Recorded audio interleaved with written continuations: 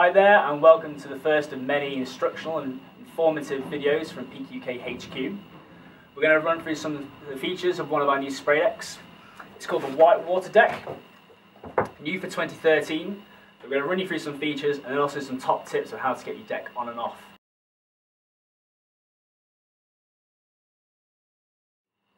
This deck has a dry lip for 2/3, so this back third here is cut away so it's nice and easy to get on the boat. Also has a latex grippy print so that it sticks to the cockpit nice and well, and it's got a nice soft binding to the edge just to finish the deck off pretty well.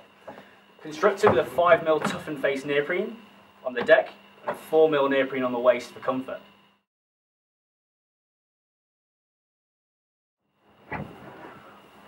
If you buy yourself, its top tip is always to start from the back, looking from the centre. And what we're looking to do is make sure this dry lip stays nice and flat towards the cockpit. That way, if we're hitting some mighty water on the Derwent, we won't be popping decks. And it's just a hand shuffle, pushing that deck forwards with the thumbs and over the top. Always make sure to double check that the dry lip's on nice and securely and that cord's tucked underneath really well.